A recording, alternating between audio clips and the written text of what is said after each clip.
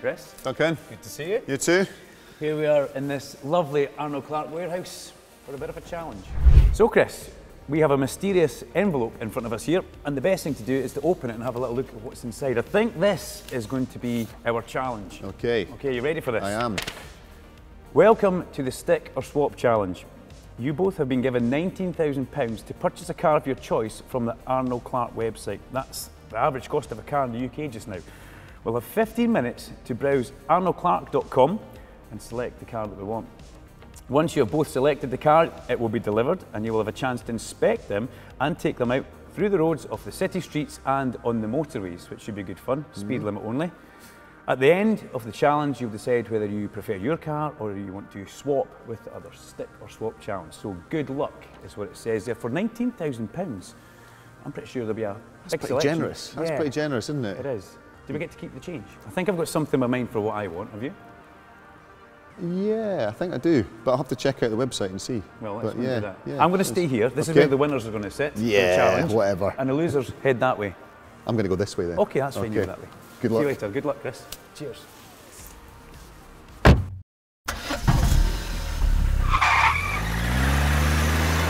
Before I begin, I'm going to have a quick look and see what an unlimited budget would get me, because that's always fun. Nice car, but it's only a 2-door, 3-door, 2-door, couple of doors. How many doors is on that? Oh, the handles are there. It's a 4-door, yeah, or 5-door.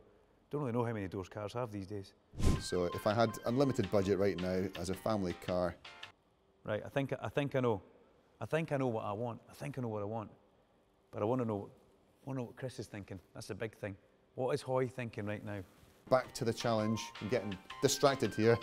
You could spend hours on this website. It's fun. What does Chris Hoy want? What's Hoy thinking about? No, he's not thinking about that. I guarantee he's not thinking about that. Fuel types.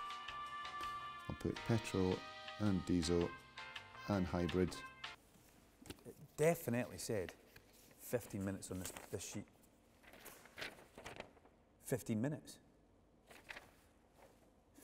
15 minutes. Duncan will be getting furious that I'm spending so long on here. This is the longest 15 minutes of my life. Sorry. There's one here that looks absolutely perfect for me. Maybe the colour is not my first choice, but apart from that, I think this would be a great family car. Plenty of space, great on the long journeys on the motorway. Looks pretty cool too, I think. But I need to drive it and see what it's like on the road.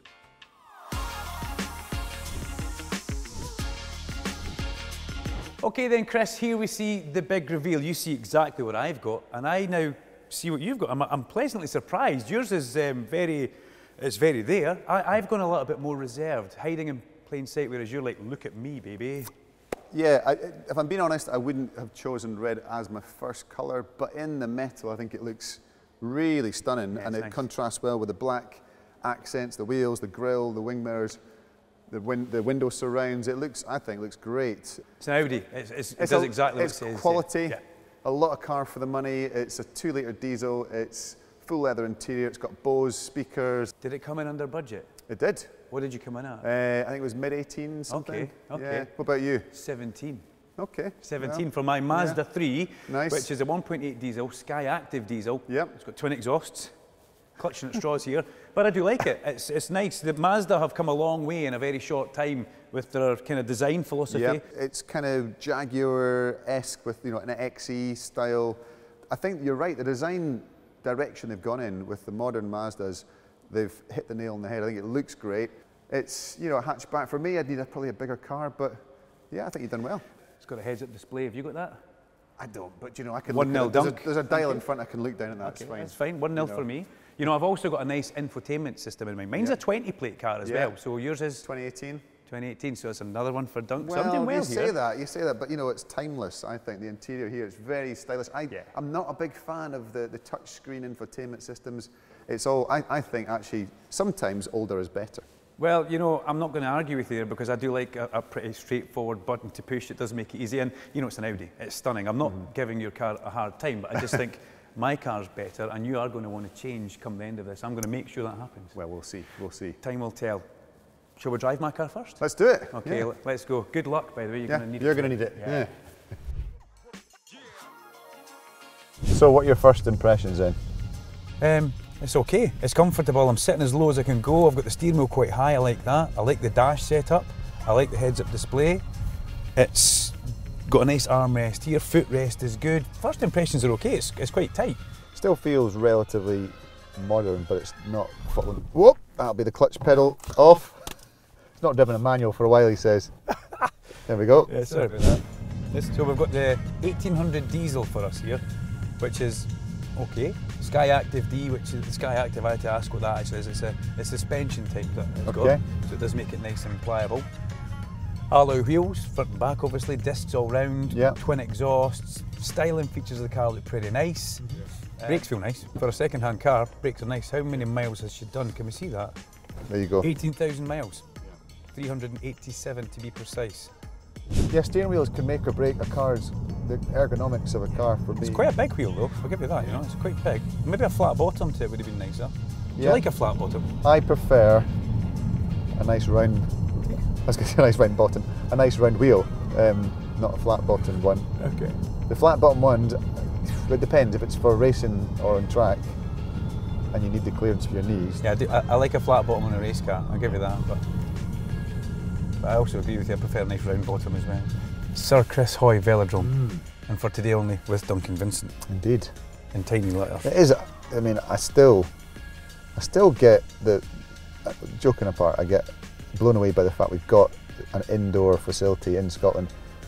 From the whole of my career, and this was built the year I retired, but for the whole of my cycling career we were fighting to try and get even like a tin roof on the top of Meadowbank Velodrome in Edinburgh. It never happened. We just wanted somewhere that you could train and compete 12 months of the year. You can't race on a wet track, a wet velodrome. And the track was shut in September and open again in April, and so you'd only get on it 6 months of the year. Right, yeah. So now we have a facility that you can host world champs, world cups, international competitions. It's amazing. Check this parking, see how parallel you can get it. Absolutely bang smack in there. That's just me, okay, there we go. Nailed it. Let's jump out and have a quick look. Engine off. It stops when I take my foot off the clutch. Oh no, it doesn't. Let's swap. In gear, let's do it. Let's do it.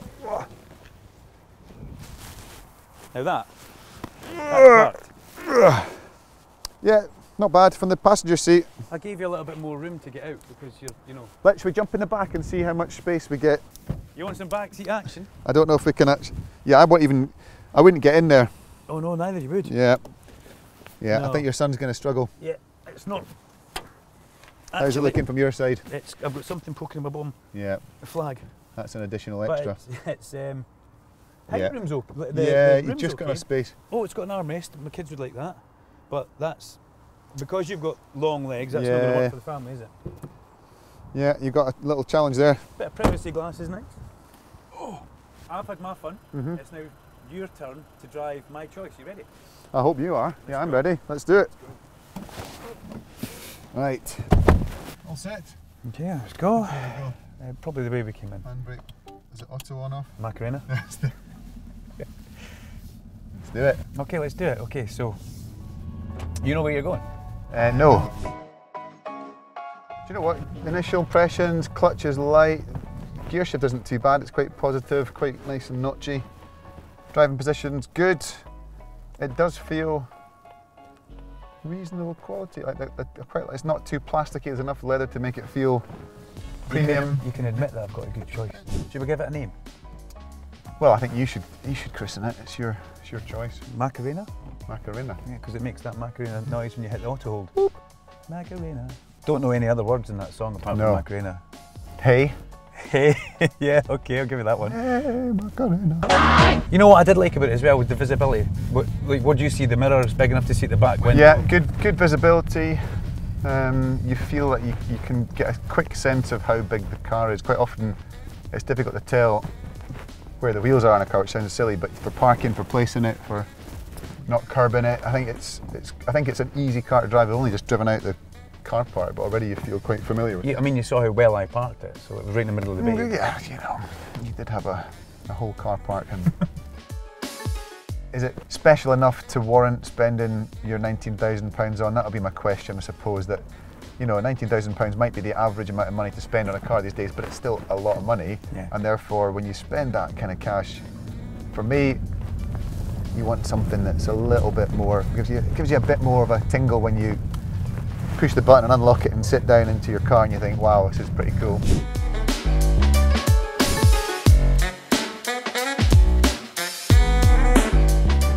You look at home there. It feels familiar. That's good then.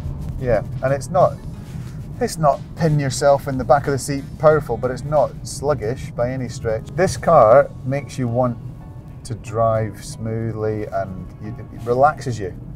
So it kind of changes your driving style.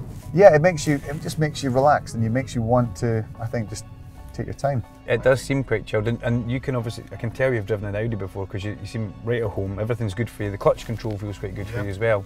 I mean, I know every car is different in that, but generally you know what a car's going to be like when you get in it if you've had one for a long time and driven it. Cycling competitively or racing cars? In terms of joy, fun, whatever. What's the best? Oh, they're two different things. It's like picking your favourite child. You haven't done that?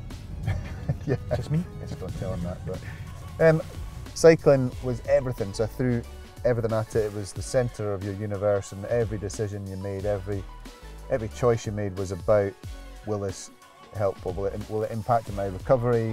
You know, when's the next training session? What's the next competition? It's all you thought about. And I loved it, but it was super intense.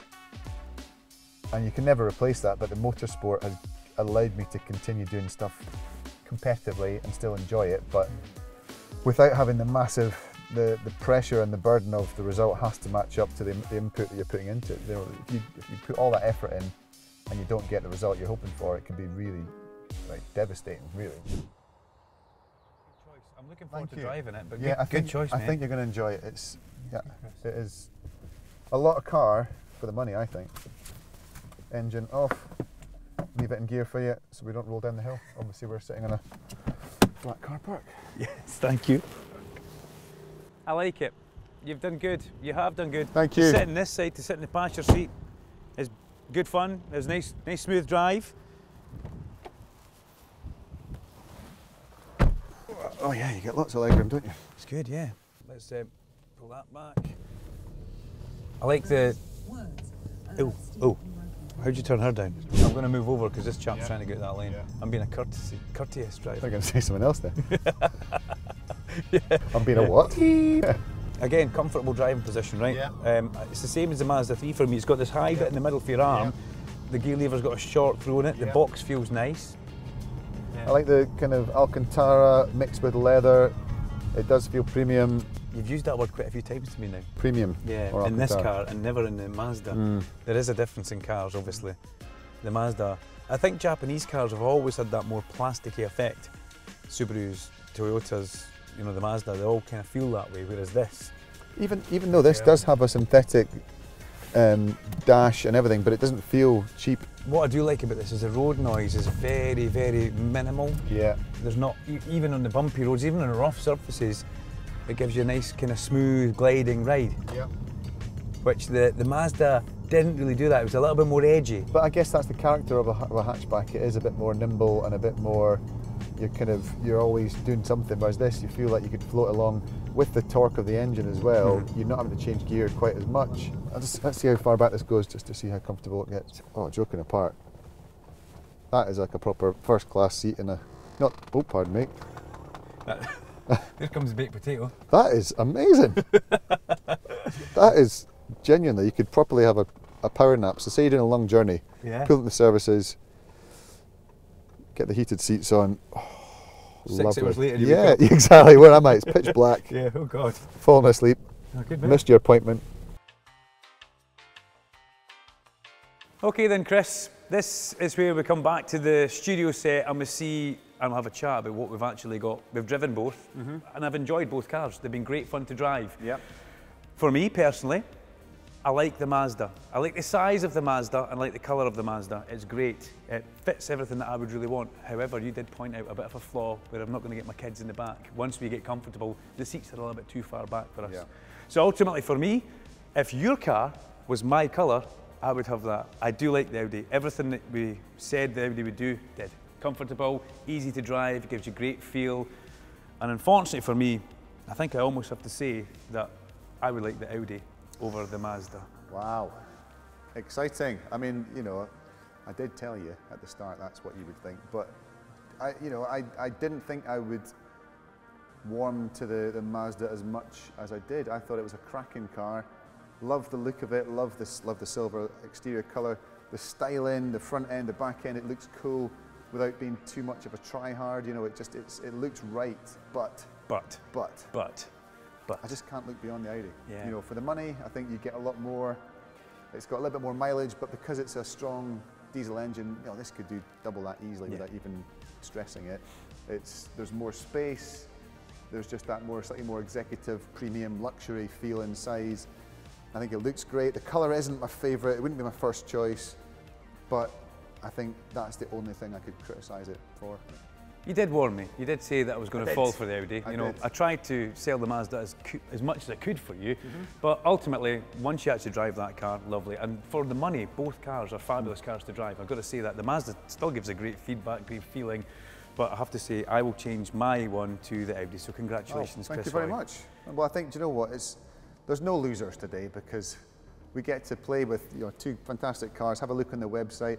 I guess there's probably thousands of other cars we could have driven today which would have been equally fun to drive, but it's been a blast. So thanks, and yeah. No problem, thank you very much. And we'll have to try and do this next month where we get maybe double, triple the budget. Yeah, 100k budget would be perfect, I think. We'll speak to the management, see if they can make that happen.